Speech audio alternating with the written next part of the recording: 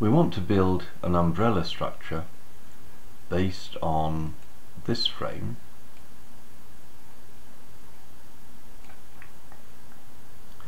where these curved arms are built from curved metal pieces, and I've just drawn in some straight lines to provide a boundary along the edge of the structure. We would build this using MPanel, and we'd put a mesh into each of these triangular sections using the edge mesh tool, selecting a bottom edge, a right edge. Because this is going to be a triangular mesh, we're going to skip the top edge, so we're just going to press enter, and then we're going to select the left edge, and that'll put in a mesh for us on part of that structure. We can go ahead and do the same meshing on all 4 pieces, or if we want to do this using AutoCAD, we can use AutoCAD Polar Array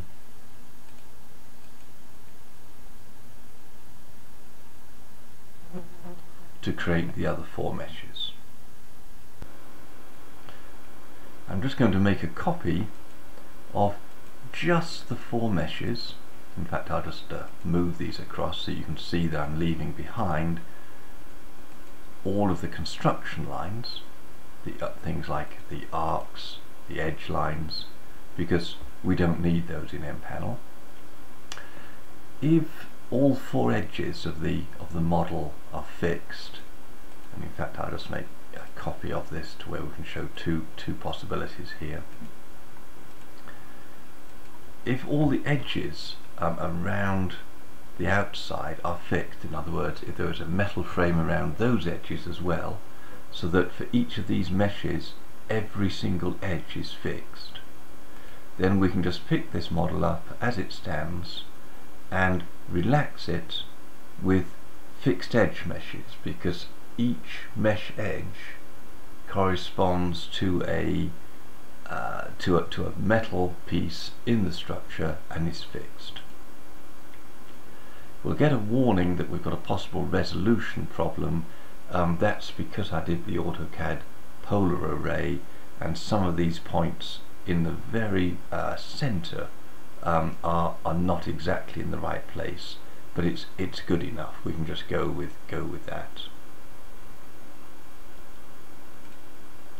Delete the old object, and here we can see our shaped structure around the frame, which is now of course available for paneling.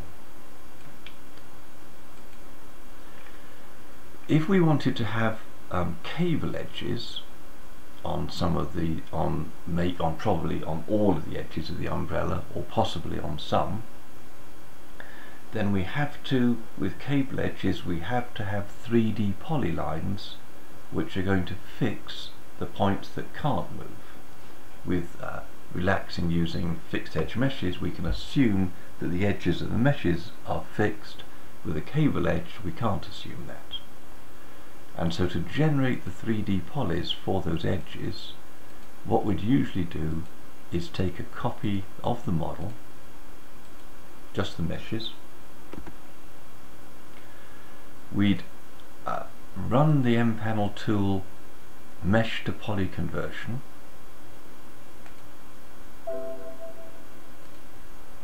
delete the old objects,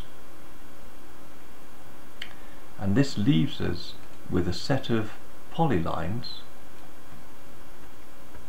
one representing each of the mesh edges.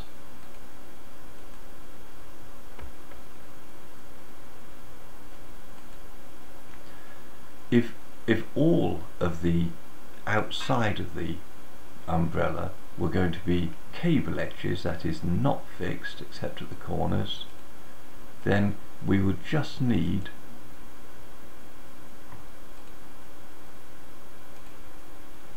these frame members to define the arc curves, and we would copy them into the structure at that point.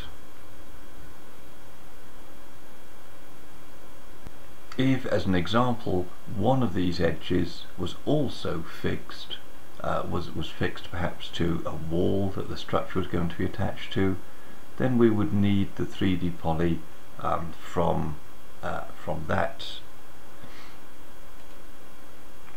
and I'll put just one of these on as an example.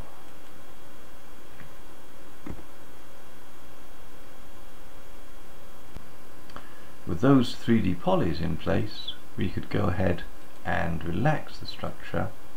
We would relax it, of course, with cable edge meshes to where we got a cable edge on the 3 edges of the structure here that we haven't fixed.